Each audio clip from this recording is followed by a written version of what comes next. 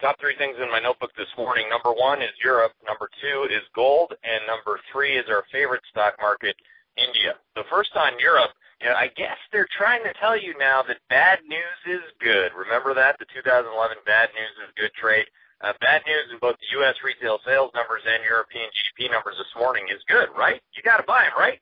No, we're not going to tell you to buy them. Sell on the bounce. So again, that's what they're doing intraday. When I got up this morning, or when I was watching the reaction to the retail sales numbers yesterday, the initial reaction is correct.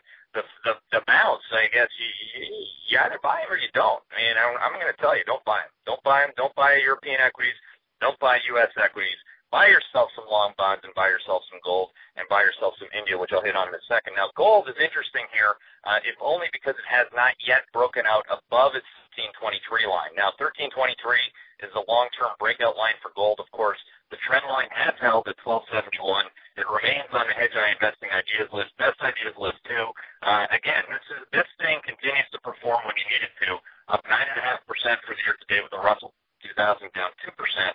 We want you to stay with long gold on pullbacks, which would include this morning's little bit of a whip around. So again, keep adding to gold on the long side.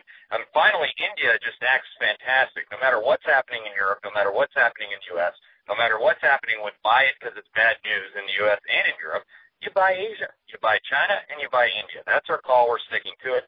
India, they're really testing year-to-date highs this morning, up 0.5% to up 25.1% for the year-to-date. Darius Dale has done a fantastic job on the research side of this. India reported a wholesale price inflation number that was lower again sequentially month over month, down to 5.2% for the month of July, which is, of course, what Dr. Raj is ordering up. Stronger interest rates, stronger purchasing power for the people, stronger India, and that's why we like India. So those are your top three things.